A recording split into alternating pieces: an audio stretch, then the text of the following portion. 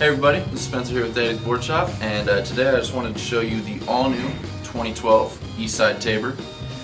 It's made in a new mold, so it's going to have a new concave, a lot bigger tail here, and a lot bigger nose.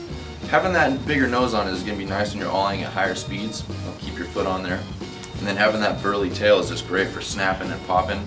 The new mold, you know, having it nice, a little bit stiffer with the new concave. So it's going to be good for free riding and pretty much anything else you can throw at it. It's got two hole mounting options here. The inside hole is going to work best with conventional trucks, just with how the axle is going to line up with the wheel wells on it. And then the outside holes are going to work best with reverse kingpin trucks, how they're going to line up with the wheel wells here.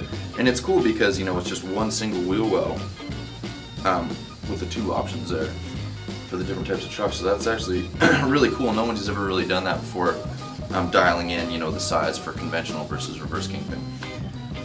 As you can see, it's got the handle here. Everybody loves the handle. Toting it around makes it nice and accessible, taking it around wherever you want. And it's got a new graphic on it too. Goes through the wheel wells, pretty much revamped through and through. It's a good new board for 2012. Be sure to check it out because I think you'll like it.